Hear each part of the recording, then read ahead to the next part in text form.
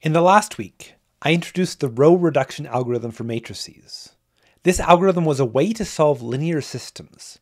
This week, I want to demonstrate several other uses of the row reduction algorithm. In this course, it solves many problems for us. Since it can solve any linear system, it can approach any problem which is equivalent to a linear system. Most of the problems I've presented so far are equivalent to linear systems, though sometimes that is not necessarily easy to see. By this logic, I'm going to use the row reduction algorithm for several different calculations. In this first video, I'll start with dimensions of spans. Before starting, let me remind you of the definition of rank of a matrix. The rank is the number of leading ones in the reduced row echelon form. Alright, say you have a span of some number of vectors. A span is all possible linear combinations of the vectors, so here everything you can get to from the origin by taking any multiples of the vectors v1 up to vk and then adding them all together. What I want to know in this video, what is the dimension of this span? Spans are built up from nothing. By adding directions, I give more and more possibilities, and thus the span can grow in dimension. However, as I mentioned in the past, some vectors might be redundant. They may be unnecessary to the span. The dimension of the span is the minimum number of vectors needed to produce the span. How do I calculate this? How do I check for these redundancies? Well, this is the algorithm. I take the spanning vectors, and I input them as rows in a matrix. Be careful. Even though the vectors here are written in columns, they need to be switched and inputted as rows, not as columns, into a matrix. Then I row reduce. The rank of the resulting matrix, the number of leading ones, will be the dimension of the span. And it will also tell me which vectors from the original set were redundant. Each row that turns into a row of all zeros came from a redundant vector. And that's it. I just need to row reduce and count.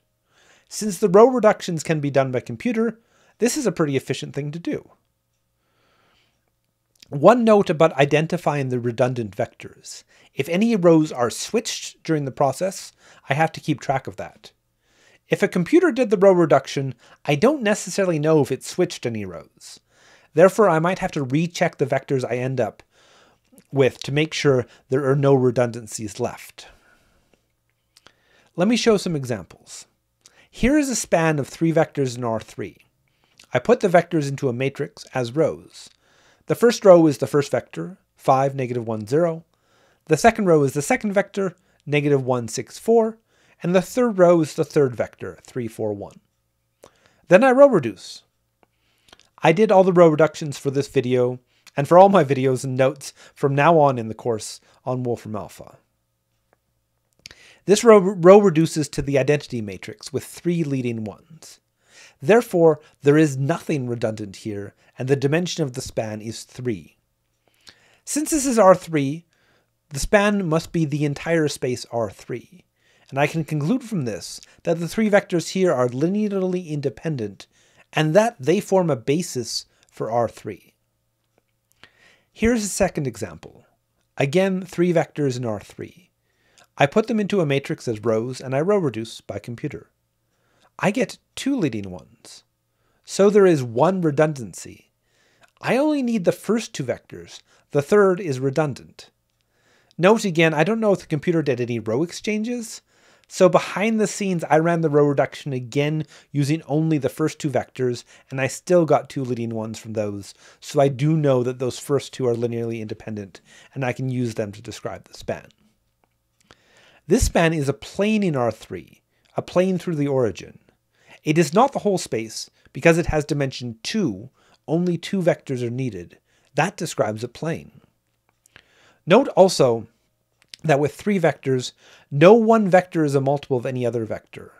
For 2 vectors, linear independence is purely an issue of whether the vectors are multiples of each other or not. For 3 or more vectors, recognizing linear independence on sight is very difficult, making this algorithm all the more valuable. Now I can think of higher dimensions as well. Here's the span of 6 vectors in R6. Are any of these redundant? What is the dimension of this span? It could be all of R6 since there are 6 vectors, but it might be quite a bit smaller. I'll take all these 6 vectors and put them into matrix as rows. So here is the matrix I get with the previous spanning vectors as rows. This is a 6 by 6 matrix, and I asked the computer to row reduce it. Here is the row reduced form. I have 3 leading ones, so the dimension of the span is 3. These were 3 leading ones and 3 rows without leading ones. That means that 3 vectors in the original span were redundant. The first 3 rows have leading ones, so as long as the computer didn't rearrange rows, the first 3 vectors form a linearly independent set, and I can write the original span of 6 vectors as a span of just 3. These 3 are a basis for the span, since they are linearly independent. Again, since I don't know if the computer exchanged rows, I did a double check behind the scenes that these 3 are in fact linearly independent. If I put these into a matrix as rows and row reduce, I still get 3 leading ones, so I know that these 3 are in fact independent. This span is a 3 space in R6. R6 has room for lines, planes, and infinite flat 3 spaces, 4 spaces, and 5 spaces.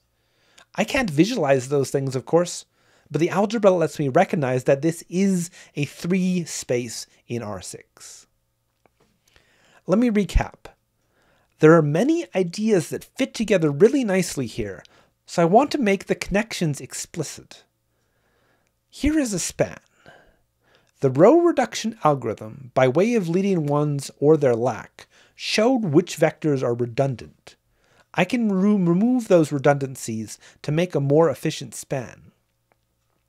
After removing redundancies, the resulting vectors are a basis for the span. That is, they are linearly independent. To be a basis for a span is to be linearly independent and cover the whole span. Therefore, checking for the dimension of a span and checking if a set of vectors is linearly independent is the same thing. Row reduce and look for leading ones.